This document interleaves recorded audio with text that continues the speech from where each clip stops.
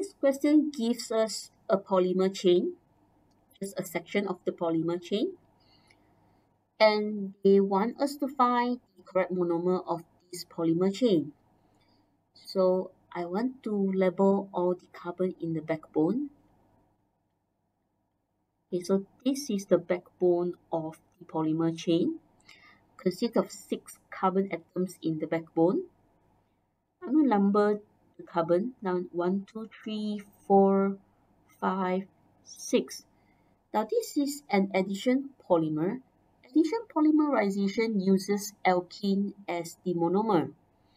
So every alkene contains double bond. So the double bond is between 2 carbon atoms. So when they join and form an addition polymer, the pi bond is broken.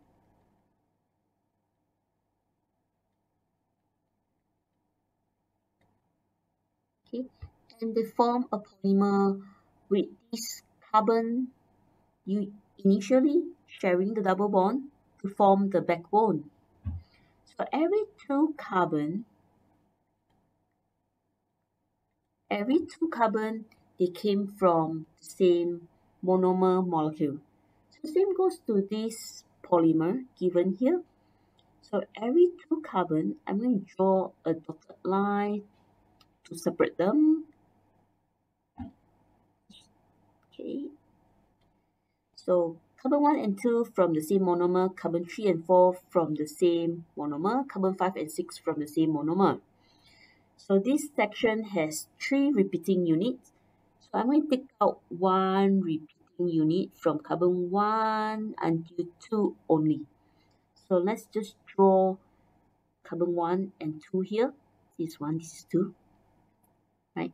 So carbon 1 is also bonded to a CH3. Okay, CH3. And there's another 1 hydrogen that is not shown here. Right, so just draw the hydrogen. Carbon 2 is bonded to an ethyl group.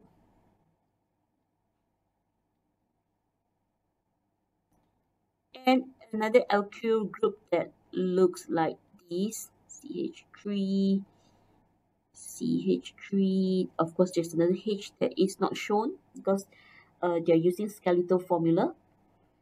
Right, so this will be the repeat unit. So to get monomer, you know that you have to give back the pi bond to the 2 carbon. Right, so I'm going to erase this one, the square bracket, the longer bonds on the 2 ends, and also this small n to represent the number.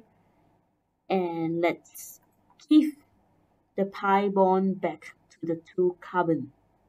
So this would be our monomer of this section of polymer. Now let's look at A, B, C, and D and see which molecule has identical structure to the monomer that we find. That would be our answer. So there's 1 carbon, 2 carbon, right? 2 carbon with a double bond. So this C and this C. Now one of them must be bonded to a CH3 and 1 H. So this is bonded to a CH3 and another H that is not shown because this is a skeletal formula again. And another carbon bonded to ethyl group. And another alkyl group that looks like this with another H. This is exactly the same as the monomer that we have found. The answer is A. Now let's just go through and check B, C, and D also. B, you have the 2 carbon. One of them should be just bonded to a CH3 and a H. No, okay, this is a CH3, but this is not a H. So B cannot be the answer. Let's look at C. Okay, we don't have any carbon that's just bonded to a CH3 and H. So C is not the answer. Now compound D, we have 2 carbon. This is bonded to CH3, but this is not a H.